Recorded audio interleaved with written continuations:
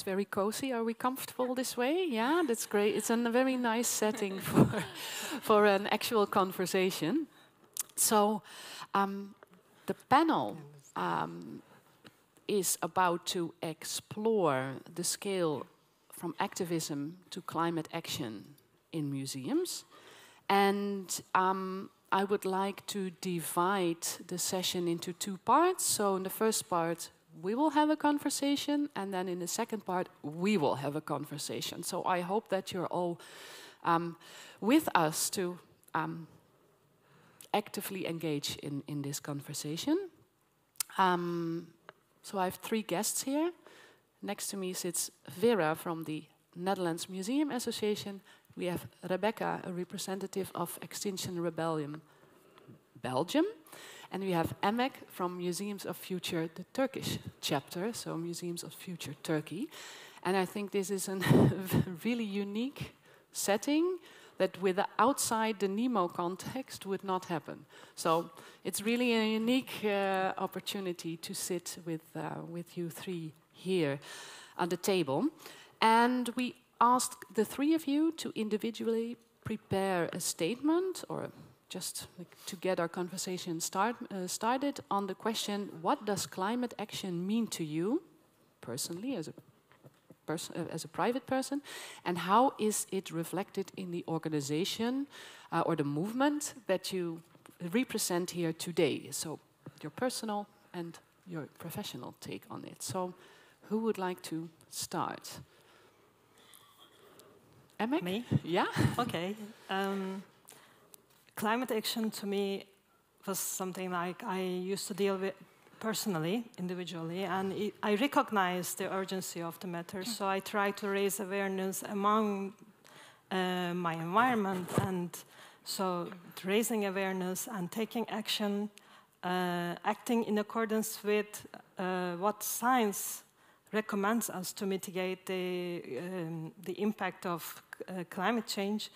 But with the movement I joined later, I realized I wasn't alone, first of all, and I felt more empowered because there wasn't only me, there were more other people, and there was this inspiration coming from all this unity we established together.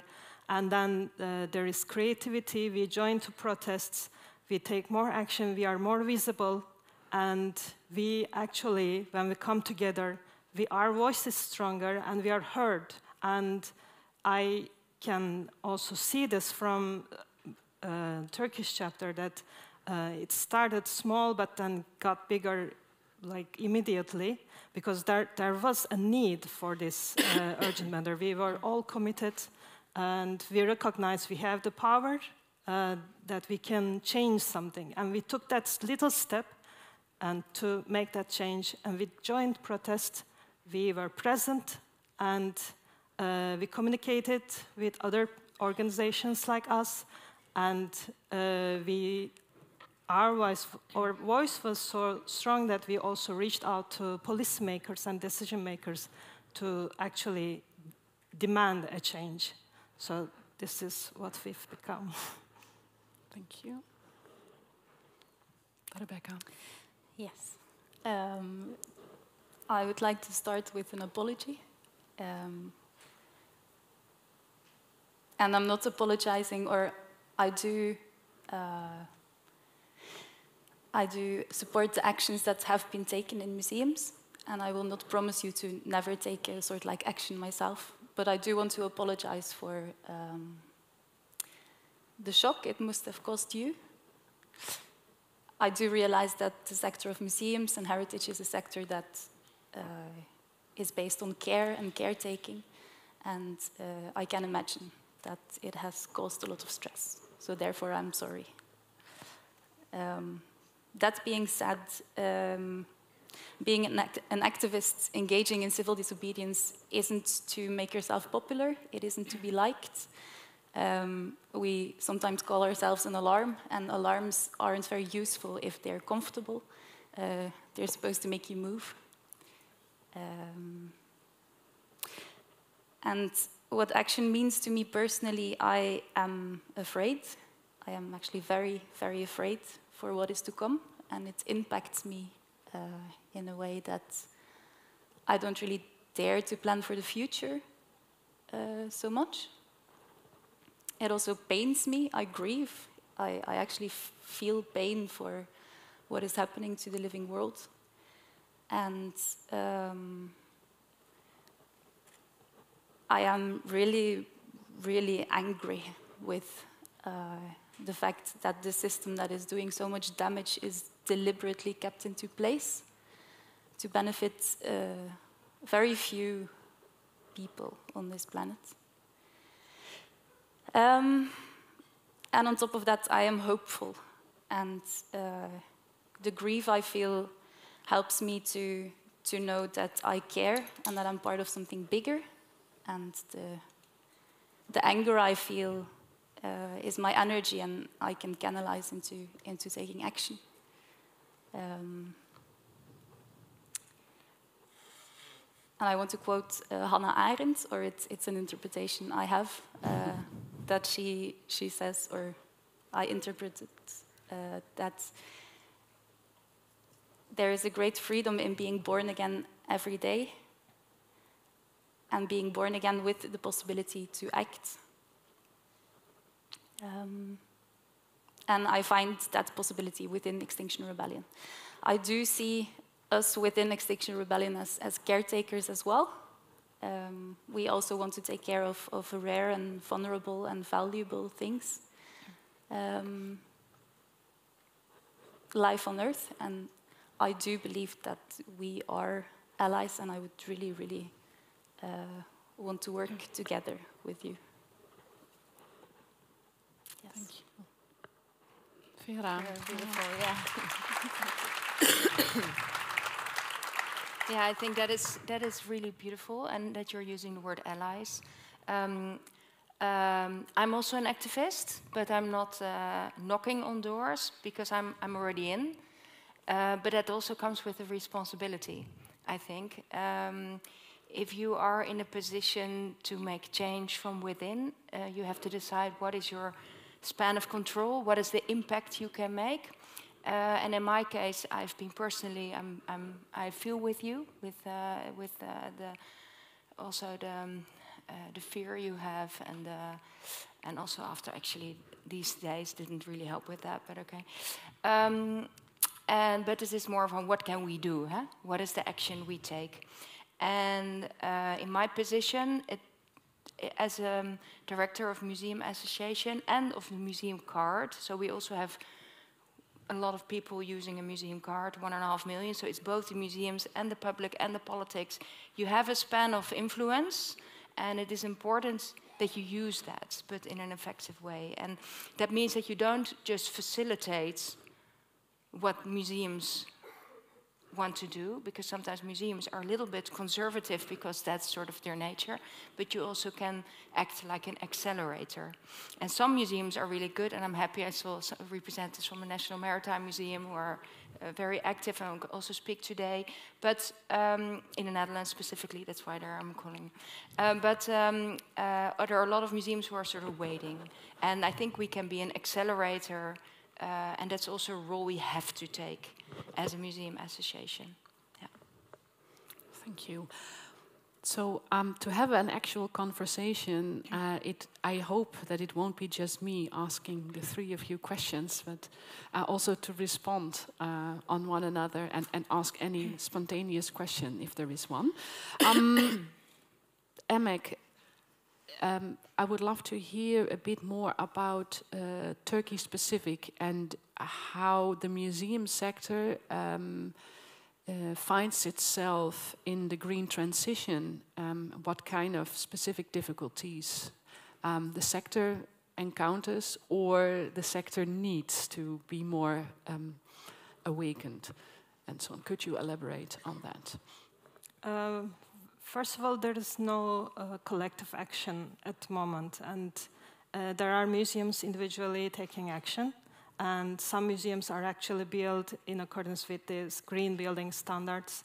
However, it is difficult to maintain the structure, so they prefer not to actually use those features. Like, for example, they have solar panels, but it's limited, so they still use a lot of electricity. And there is also and other kinds of like, how do you say, grey water management, but still they don't prefer to use it because it's still, there is a need to spend much more money, so they prefer to have it as something that is on the book, that brands them, but still it's not in use. And there are also museums who are actually really taking it seriously, and they use it, for example, they start from the gift shop and then use vegan food in cafeteria, and all their building material is environment friendly. The construction materials all used from the local surrounding cities. And so these museums work strong in the fight against the climate crisis, but these are the ones who are actually financially the rich museums. So these private museums are more active, let's say, but state museums are not so, or municipality museums are not so active in this fight. They sometimes expect this to be coming from the top-down approach, so they expect there is no such plan or any regulation yet, and that's where we come in, because recently we wrote a letter to the parliament and also asked to, because the situation in Turkey is politically also very fragile. We have to first reach to the president, and then to, because when he says something, then everybody works faster. So we try to reach him first. And we also wrote a petition to him that because he recently, like maybe not so recent, maybe a year ago, told that we will take action and change our institutions in accordance with what Paris Climate Agreement dictates. So we will move forward, but there's no action at all. So we wrote to him and also to the Minister of Culture that when will you start actually taking action? And we want to take this action now. It's urgent. You can't wait anymore, because if this is to protect cultural heritage, as you said, we have this responsibility as professionals. But we have to move quickly. And Turkey is, we also have these floods going on around. And there's earthquake and wildfires. We actually live this every day almost, winter and summer. And still there is no action. But there is the demand for action from the bottom. We gather in protests. We try to ignite some movement, and we use this protest. For example, we take this objects on strike, as MFF suggested. You can see there is this UK student climate network that started that you can take the objects on strike and show it in the global climate strike days on March and September, that you can also introduce it to people, to visitors, to raise awareness that we are, as objects also, or our artworks are also in danger. And we join to protest, we join in collaborations with other organizations like us. However, it is going slowly. We take action. There is individual museums, they are taking action. There are specific things they are trying to do. To give up using plastics, or use vegan food, or bring your batteries, used batteries, and in return we will give you a free guided tour. And so these batteries are recycled. There are many examples like this, but we want to take this to the higher level and put pressure on policymakers, decision makers, and create a regulation and So those other museums who are expecting something to come and implement, they can also start. Rebekka, what Emek just shared with us, probably the frustration that you share about no strategy at government level, I think not only for the cultural sector, but probably for the country at large. That's right. I feel that the frustration that you experience with the leadership wherever in the world is actually what Emek is describing. Coming from Belgium, do you share what she is pointing out, that there is no, at least in your country, that there is no overall strategy? Because what I noticed from the Belgium Extinction Rebellion declarations, that you have, you strongly call upon the national government, or the federal government, I probably have to say, if I compare it to the Netherlands, or the Dutch Extinction Rebellion organization. So there is a direct call upon your government. Do you feel that you are achieving with your actions, that you're achieving some steps within the government? Well, I would actually say that the Netherlands are better in doing that. I don't know if you saw, but they have done a blockade of the highway for almost a year. Yeah. Well, they did it throughout a year, and in the end, it did actually make quite a big impact. They demanded that fossil fuels there would be an end to the subsidizing of fossil fuels, which is actually crazy that you think about it, that our governments are all still highly subsidizing fossil fuel use. But anyway, in Belgium,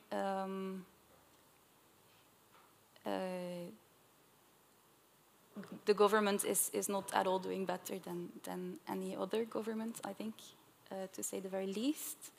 And I'm not sure where you read it, but I think we kind of don't really believe anymore that it's going to come from the government. So when we do actions that put pressure on the government, they're at least as much to sensibilize the public and to just disrupt everyday life, to kind of be that alarm that I talked about before. And when we are talking about the cultural sector, or museum sector, even more precisely, what relation do you have as a representative of Extinction Rebellion with the museum sector, and in particular in Ghent? Can you elaborate on that, what your experiences are? Yes, gladly. Well, last year when those actions within museums started, there was, of course, quite a lot of stir and quite a lot of criticism, but there also was some people from your sector that spoke out about being a little more careful with condemning and maybe listening to why people would take such drastic actions. And we contacted a few of them, amongst them Sergio, who is here as well. And we started a dialogue and just talking and just exchanging about our values and our hopes and fears. And one thing that came out of that was a cooperation with the City Museum of Modern Arts in Ghent. We had a very constructive cooperation. We would get a room within the museum, and we were going to organize an outreach festival to kind of invite people in and come talk to us.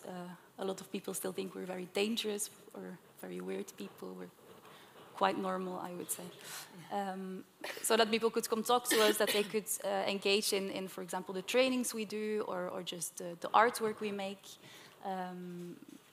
And we were organizing some debates, and it all went very well until we kind of launched this, and it got on the website of the museum, and then the city council got quite nervous, and they interfered. So there was a conversation with the director of the museum, and from one day to the other they kicked us out because We also had planned a civil disobedient march.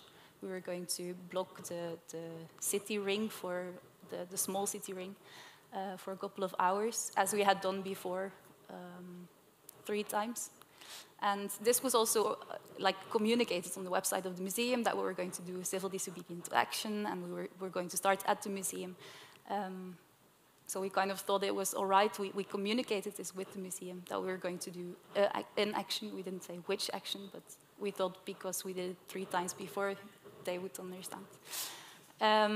But yeah, the museum was mostly funded by the city, and the city objected, so we were kicked out, and that was quite a bummer. We were adopted by a cultural house in the city, so we could proceed with our with our festival. It wasn't very easy, but I still look upon the cooperation as very constructive and very nice, and I'm still very happy that the director of the museum was so open towards us and engaged with us. And I'm very much looking forward to cooperations in the future. I think both with this museum as with other cultural institutions in Ghent and Belgium and hopefully far beyond. Yeah. Vera, could you imagine one of our Dutch museums hosting this initiative from the Dutch chapter? I don't think that's there. I think there are already a lot of discussions between Extinction Rebellion and museums in the Netherlands. The thing is that what of course happened last year was the attack of the paintings, and that was by Stop Oil Now. And I haven't been able to have a conversation with Stop Oil Now, but I have had a lot of conversation with Extinction Rebellion. And that's why I really like the idea of working together more than attacking. But at the other hand, I understand attacking or knocking on doors is sometimes possible to work together later. So it makes a change. So I completely understand the disruption is necessary to make a change. The problem that I also had related to that is that the Stop Oil Now actions, where, for example, the girl with the pearl earring from Vermeer was attacked with soup and hands stick to the glass, it was really against sponsoring, fossil sponsoring, like Shell, for example, and that museums should stop with that. But I think that I totally agree with that, but it's only one thing you can do. So the discussion was very limited in that way. We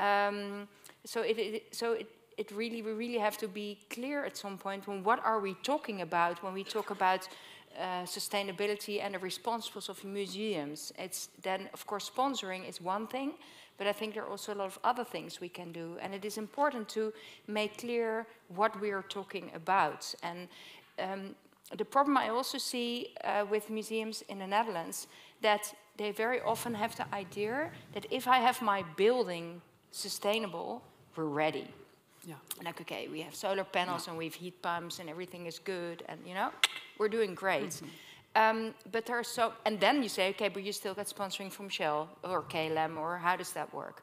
So, and also, what is the message you're talking about? So we really try to make sure that, so it is a very wide subject, and how can we make it clear what kind of things you have to consider when you're talking about sustainability?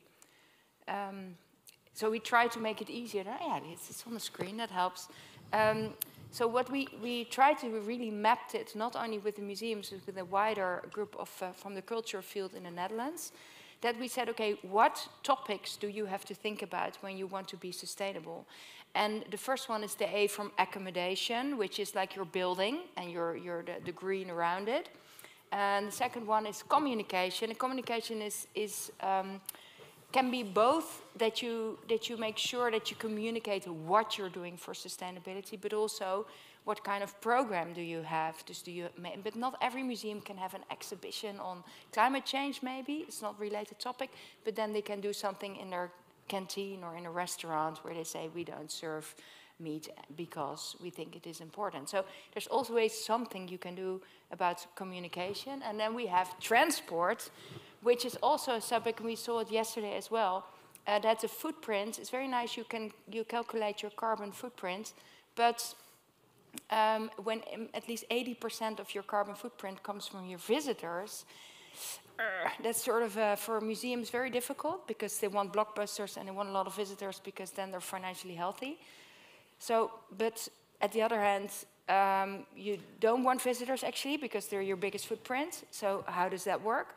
So you really should try to rethink that. So you might consider offering environmental transport to your museum from a public transport or electric buses or, you know, offer bikes in the Netherlands. I don't know, a lot of possibilities. But also focus on your local public first and make sure that you have a strong connection with your local public. They don't have to travel that far.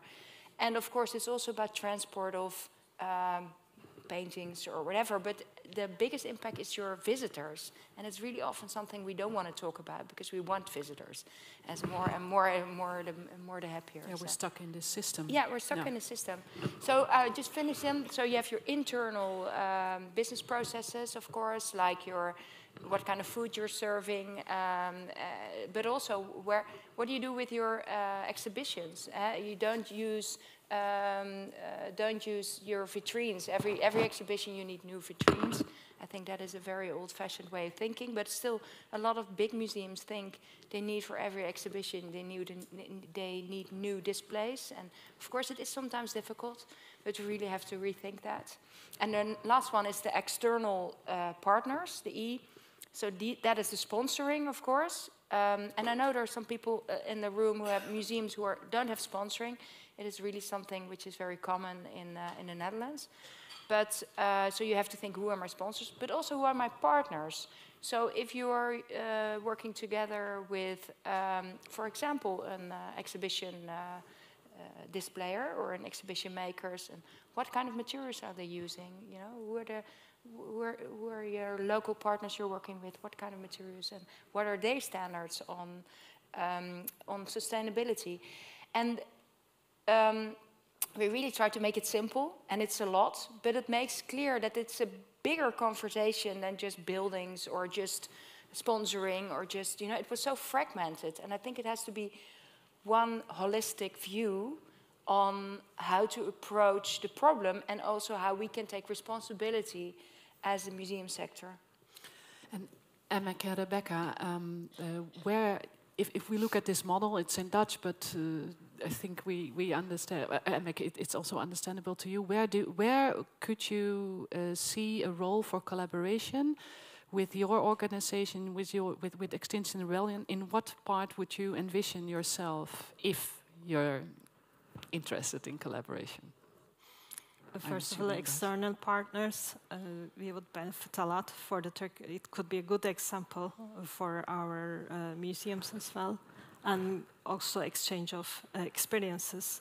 And this transport idea is great, actually. But yesterday we were in a workshop where I was part of the mobility and travel working group, and it's really, there is so much need to work on that and find out a good strategy, and communications definitely. But for the internal thing, I didn't really, I forgot about. Yeah, no, it's more about how you run your business. Definitely also. Yeah. I think almost. Yeah, I'm not so sure. I would guess I'm an external partner in this. I also feel like I can't say anything about how you should organize the transport of your communities or visitors. I don't feel like I can say much about how you should make your museums climate neutral. What I would want as a partner, or what I would want to ask you all is to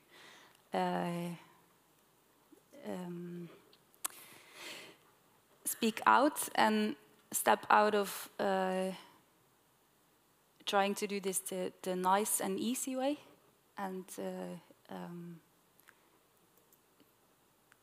as Greta Thunberg always says, treat the crisis as a crisis. And I've like isolating your museum and making the transport green is super important, and we should all do that, but that's not what this is about anymore. we need to do so much more, and we need to be so much bolder, and we need to be so much more radical than we are today. So I think my role in this would be to be very radical and ask you to to be radical with me. Yeah.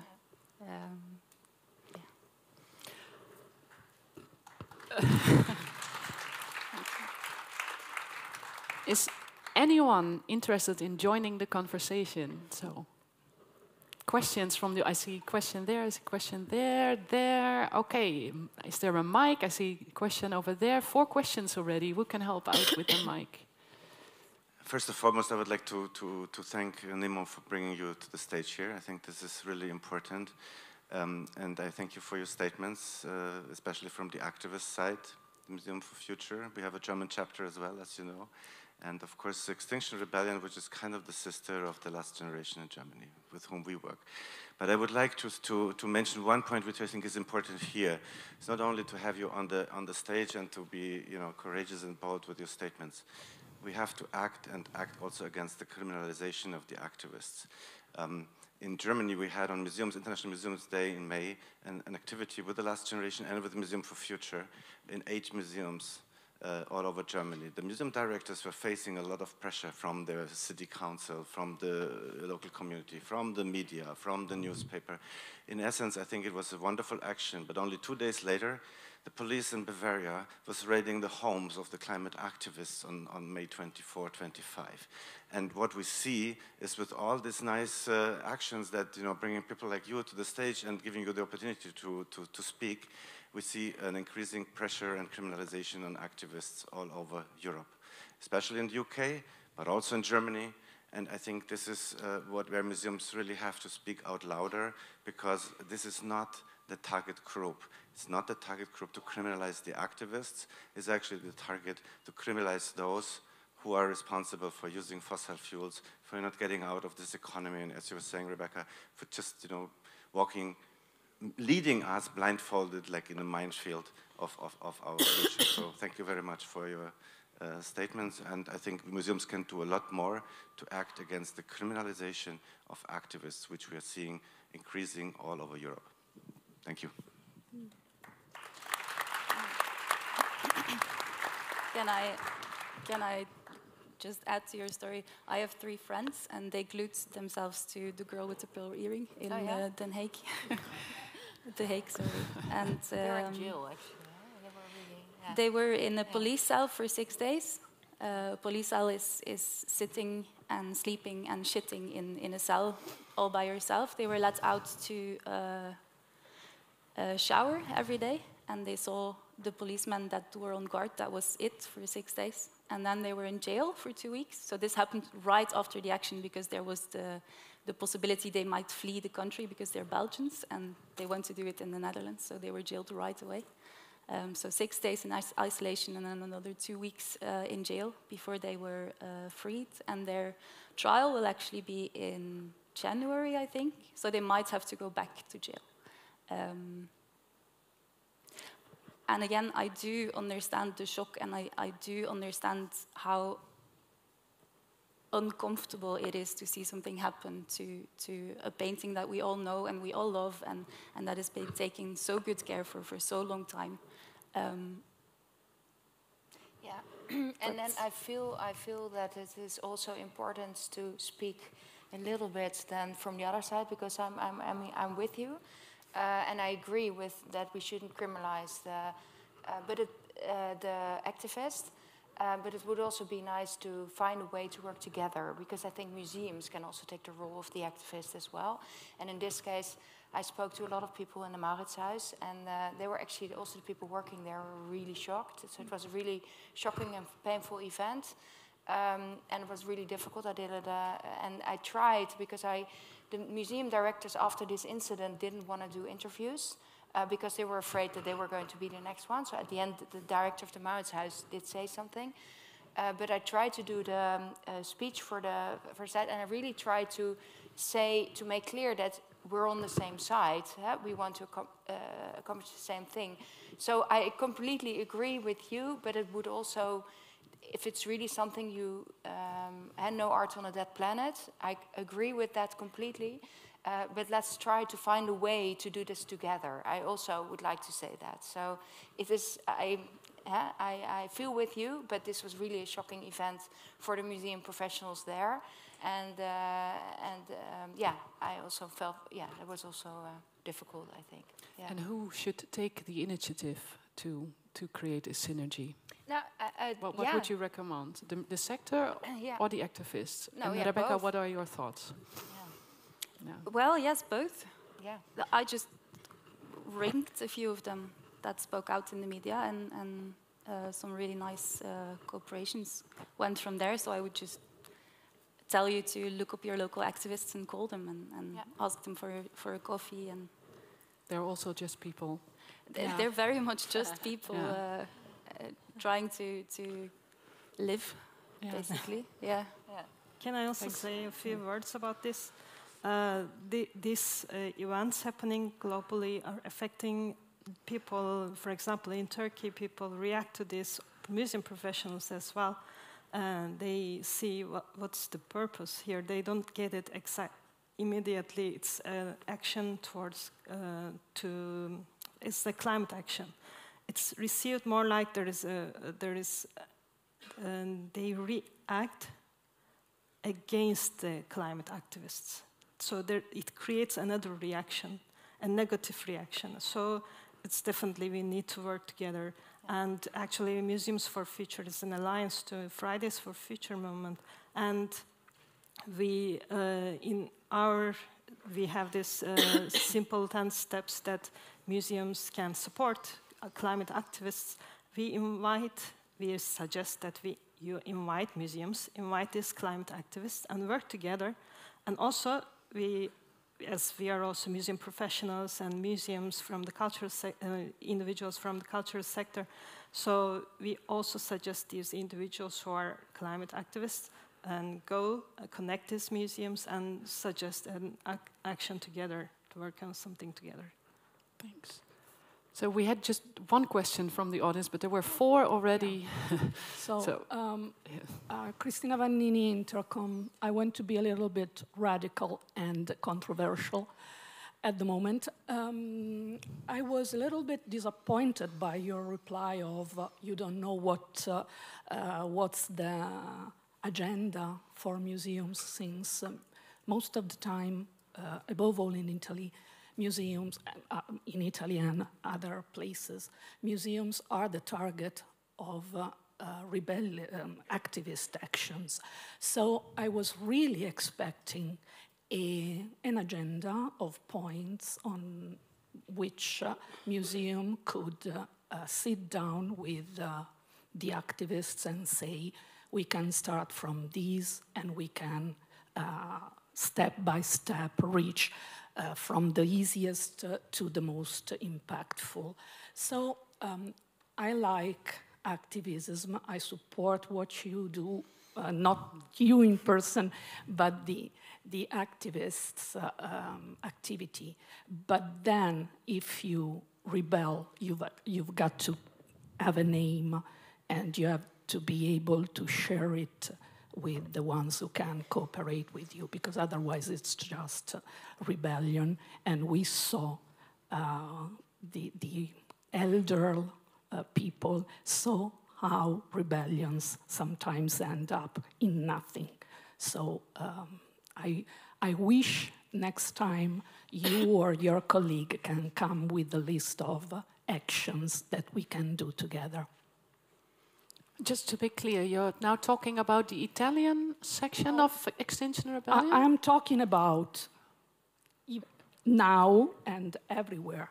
I mean, if they show up talking, they've got to, and asking for collaboration, they must tell us on what we can collaborate. Because otherwise it's very difficult in some sectors, I mean, in some institutions, to find the way to be active with you, in your not in your support, but in support of the climate. Yes. I would love to answer you. first of all, what I said in that it's not up to me to tell you what to do, I mean that because I'm not an expert in how to run a museum, or I'm not an expert in how to keep art, or how to make it greener. I'm just an educator. I don't know how to do that. What I do know is that I am a citizen of this world. I'm part of the living world, and I see it go to pieces. And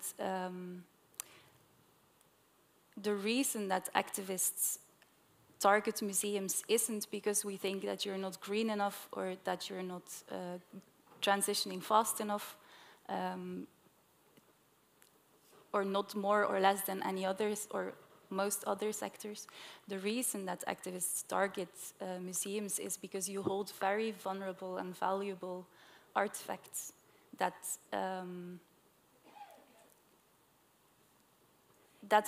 have value to everybody, and it isn't nice. I realize that it isn't nice to do that, but we do use you as a canvas to get a platform to speak to the world. And I would really, really like to start talking to you about what we could do together. But I don't think it's in bullet points of how to isolate your museum, or how to get the toilets running on rainwater. I think it should be about active citizenship. It should be about opening the museums to the public. It should be about engaging communities. It should be about giving people a voice. It should be about reminding people that they're active parts of society. And I think museums are perfect places to do that. And I think that's what we as activists miss a lot of the times, is the legitimacy and the space to come together and to reach the bigger public. So that I would really... And to all of you, please come talk to me if we can just continue this talk over coffee. Yeah.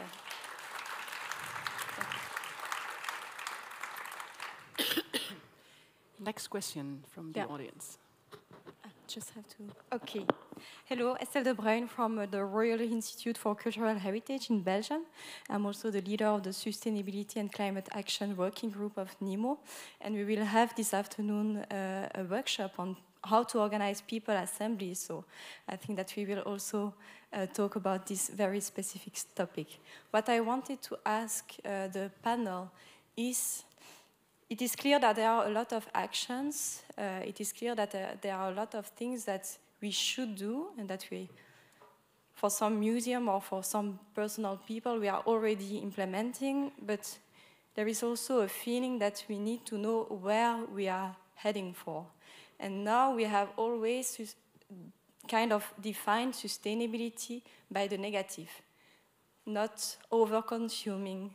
And then you have all the films and movie and literature around the future that are dystopia. So if we continue to do what we are doing right now, this is how we will end. But in a way, if we want to coordinate our actions, I really believe, and I'm not the only one, that we need to inspire and to work together to first define a desirable future, a sustainable future. That's my question to you. Maybe if you can give one point or one idea for this desirable future that you would dream to build now for us, for the Earth, what would be this point?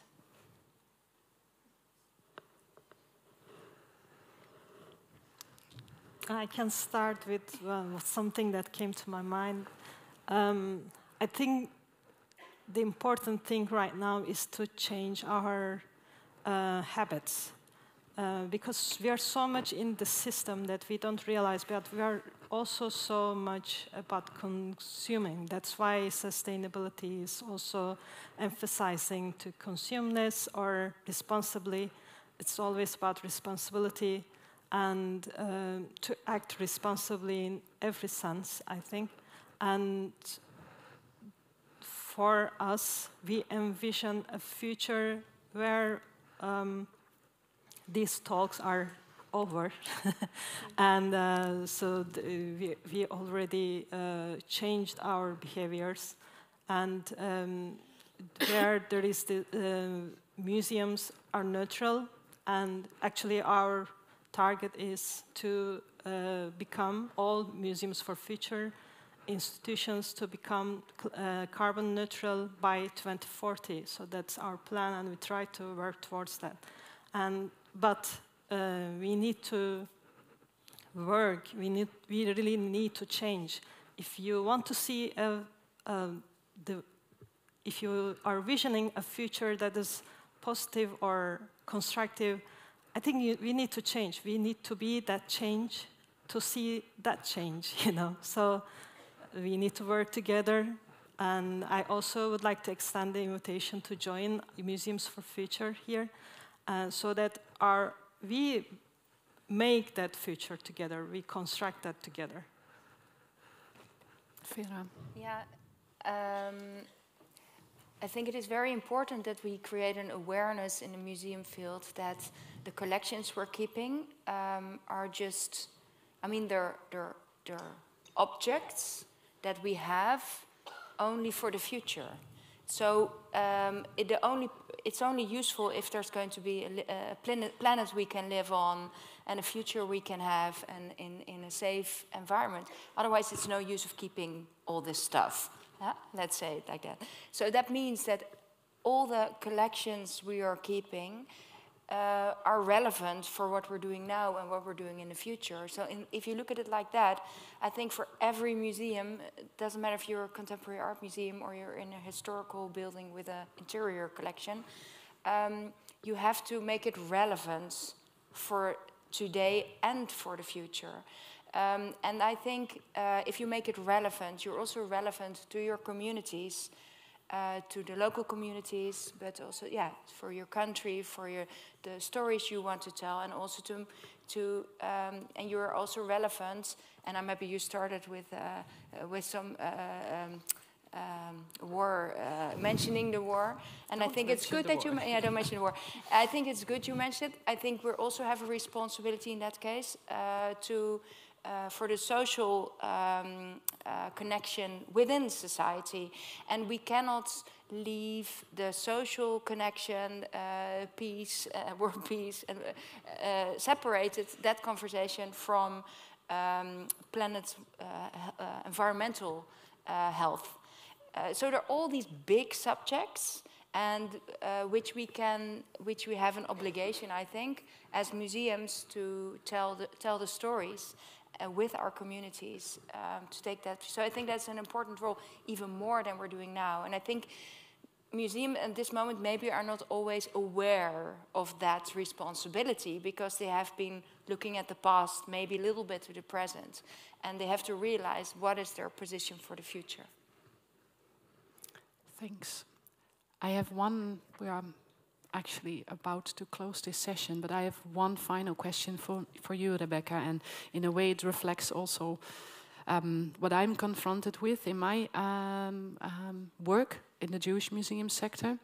Rebekka, you work with this heavy load, with this dark future perspective of the future on a daily basis, or you're thinking about it and you're working on it. And what does it do to you as a human being, emotionally? And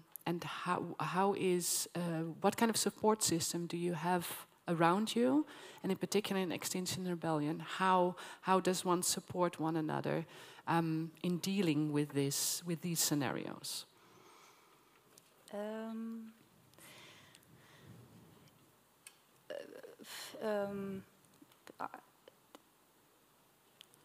Working with this, so I just have a day job, and being with Extinction Rebellion is in my spare time. So I'm a volunteer. We are all,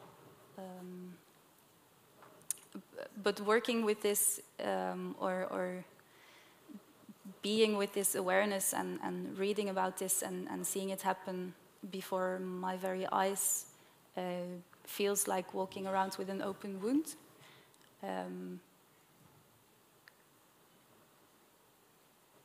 I just carry that everywhere, and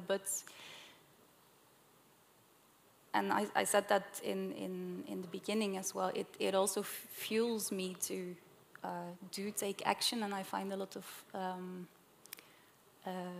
comfort and joy in that. And taking action, like sitting down in the streets and blocking it and being dragged away by the police, that's one form of taking action. But there is millions of forms of taking action. And of course, the being dragged away is what you see in the media, but Extinction Rebellion is about so much more. We work very actively on resilience and regenerativeness, if that's a word. So we work in cycles, and we very awarelessly, we're very aware of we deliberately do that, where we start preparing for an action. And when I say preparing for an action, we also think about preparing meals for the activists. We also think about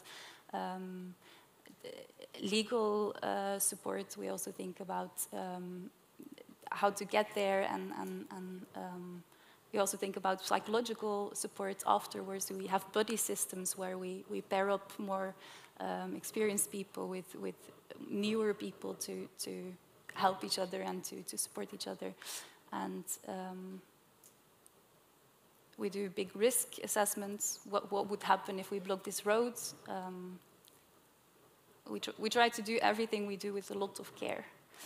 And then we do the action, and then afterwards we take a lot of time to kind of rest from that and be together and talk together and kind of listen to each other's experiences and carry each other in that way. And then we take a step back and we rest a little bit, and we try to nurture ourselves within our own environments and with our own families and work and the things that matter in our personal lives. And then we start thinking again about what can we do, and we start preparing again. So we go in cycles, and we are very careful to maintain that, because otherwise you wouldn't really be able to keep that up. And within those cycles, I find a lot of relief from the pain that I carry.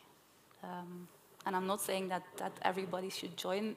I would want you all to join, and you're very welcome too, of course.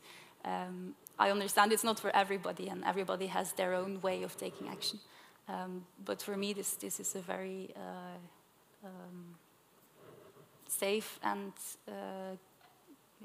constructive and loving place to be. Yeah. Thank you, ladies. Thank you, audience. Thank you. I think it's now also time for us to